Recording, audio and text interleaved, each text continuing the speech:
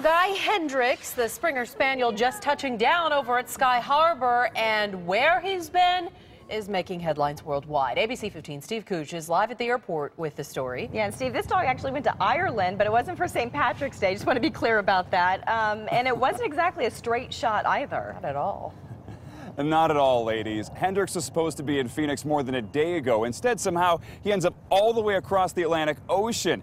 Well, after a long day of travel, and probably a stressful one at that, Hendrix finally got here to the Sky Harbor Airport's cargo bay. Needless to say, his freaked-out family is quite upset.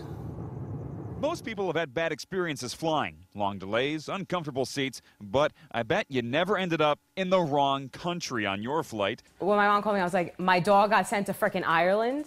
Like, how Ireland? Not even like he went to Florida. He's in Ireland.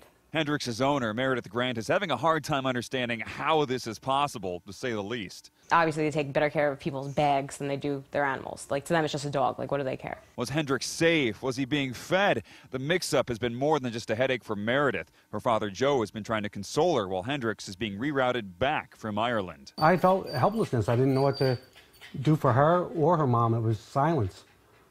It was just, what do you say? Except hopefully get some Guinness and corned beef and cabbage.